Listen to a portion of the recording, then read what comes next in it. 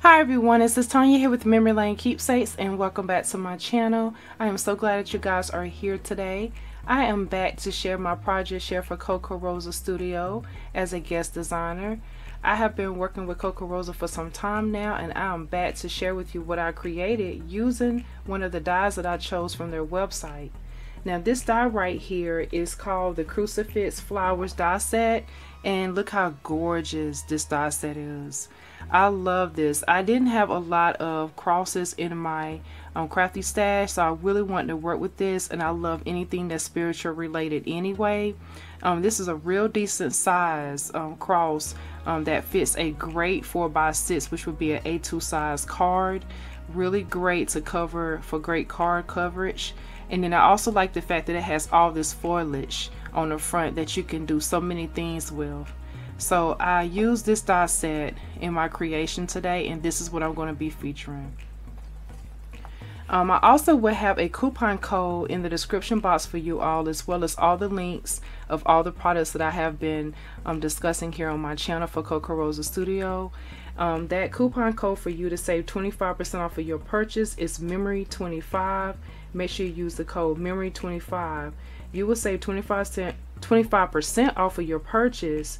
And also by doing that, you will also receive a free gift if you put it in the description box when you at checkout during the time when you are on Kokorosa Studio's website. That information will also be listed for you as well. So make sure you take advantage of that offer. They have some really great products and a lot of great new ones for you guys to see. Really affordable, and definitely a lot of creativity that you can create different things with. So I also took time and I cut out the crucifix as well as some of the foliage so you could see what it starts off like. So this is what it looks like when you cut it. This is just cut in white cardstock paper, and you can see how it definitely gives you that definitely great impression of the cross as well.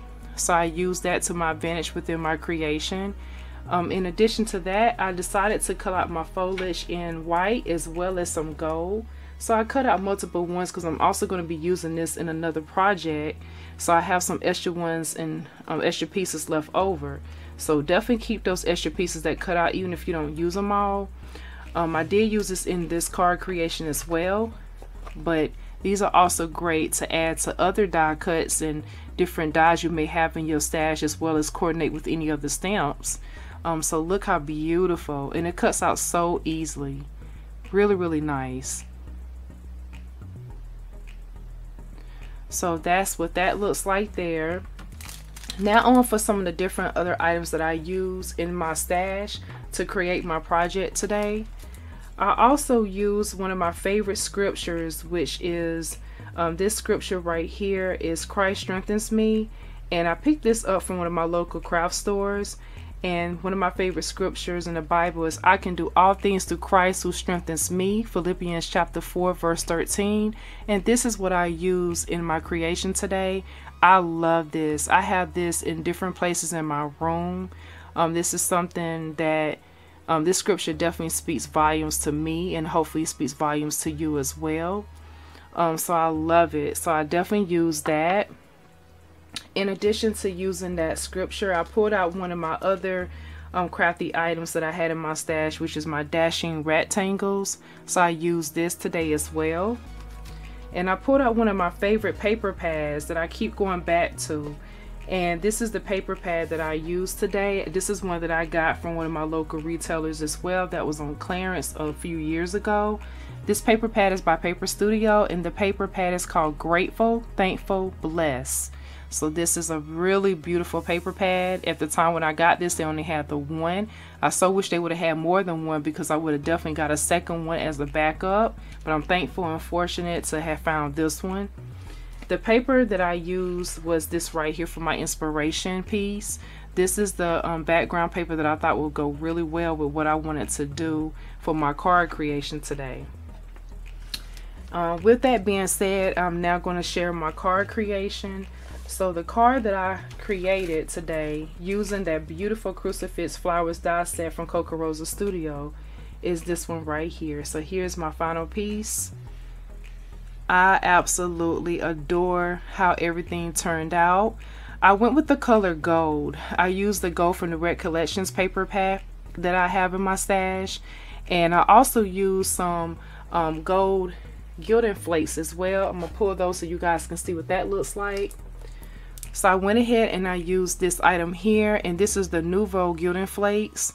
So I pulled some of those out to add some of that gold inside of my or on my cross in different areas.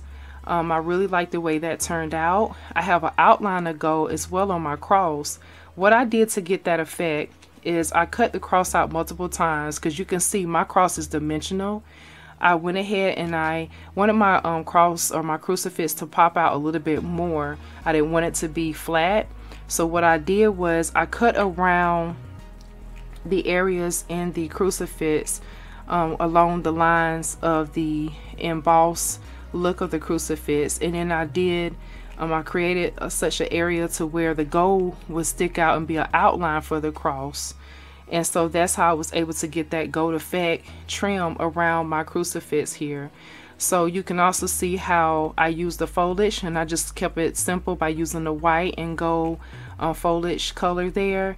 And then I also bordered this with a gold outline framed, as well as that beautiful paper from Paper Studio collection. And then I kept my card on a white base.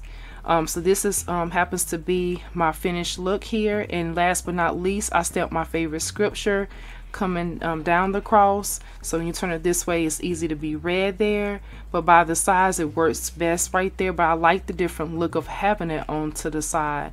I just think that adds something different versus keeping it straight.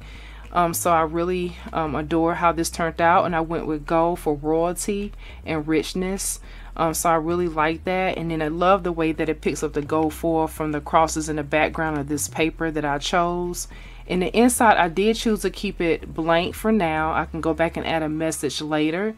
But on the back, I did go ahead and stamp my signature stamp, which is inspired by life, created by hand. So yes, this is my card creation. Let me know what you guys think. I am so thankful and blessed and happy to have shared this card with you all today. And I will be back with another project for Kokorosa Studio. So if you don't mind, please subscribe, give this video a thumbs up, as well as check out my Instagram page, which is Memory Lane Keepsakes 2017. Blessings and have a wonderful day. Bye bye.